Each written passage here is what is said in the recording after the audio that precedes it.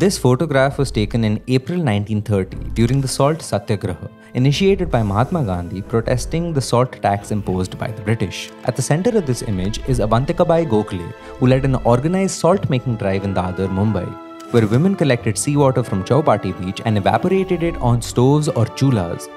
The Salt March soon became a nationwide movement. However, women were discouraged from engaging in these protests due to concerns for their safety. Despite this, women stood up to both the empire and patriarchy and turned up in large numbers, especially after Gandhi's arrest.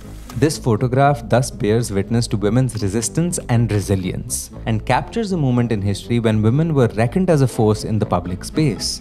This was the Swaddle bringing you a video from our short series Picture This. Go to our YouTube channel and subscribe.